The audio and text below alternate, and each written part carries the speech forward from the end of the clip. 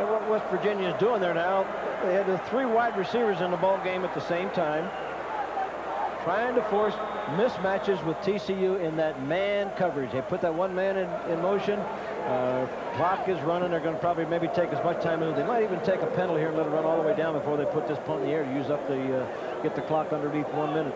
It is 4th down, 3. Steve Soupy back to do the punting, and Byron Linwood, and they go to a little surprise, and Walkley may be able to break it. He is finally pulled down from behind by Linwood. Well, you talk about wide open football. West Virginia decides, wait a minute, we got a 28-7 lead. We got 52 seconds to go in the first half, and Walkley carries it for 24 yards and a first down. Just a great call. They were in a great position to make the play.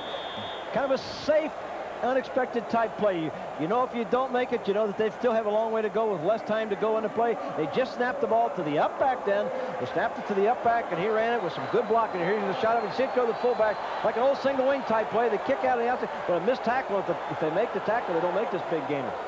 First down on the 22. Kevin White coming to the near side. It is caught by number 1, Gary Mullen, the flanker from Clareton, Pennsylvania, and Billy Oliver, the cornerback, had the coverage on the play, got him after an 8-yard pickup, and the clock shows 24 seconds to go in the first half, and West Virginia trying to put some more points on the board. And there's a penalty on the play, and that's usually in the vicinity where holding it would be called, Merle. And that is the call, holding against West Virginia. So the Mountaineers, who have come to Houston to show their wares, my goodness, they've shown us about everything you can possibly come up with in an offensive arsenal. Well, they really have. It's been a great, exciting, wide-open offensive game, and the only way they've been stopped, they stopped themselves. The first time they had the ball, they scored a touchdown. Second time, they had that penalty, which started with 1st and 25. Touchdown the next time. Touchdown the next time.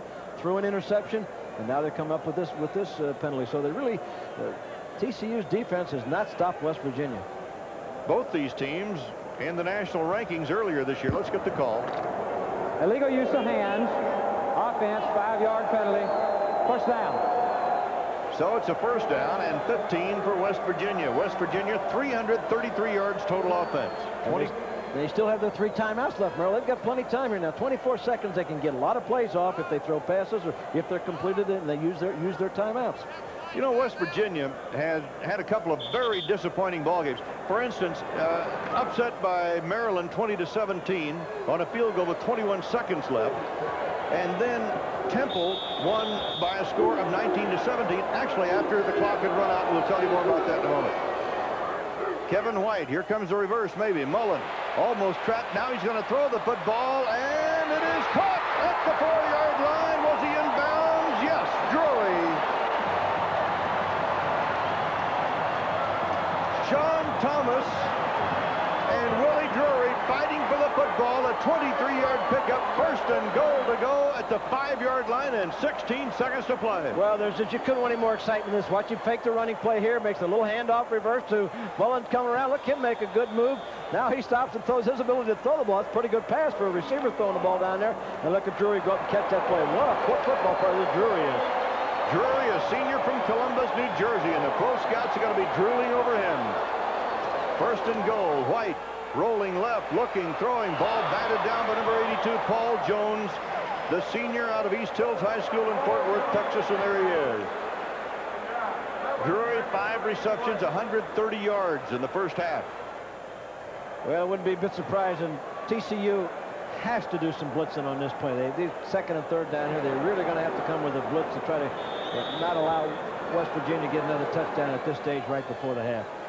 Jones and Sharp are in the secondary, so Sharp is the nickelback.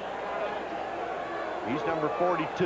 Here come the Mountaineers on 2nd and goal. 11 seconds to go in the first half. Wolfley and Gay are the running backs.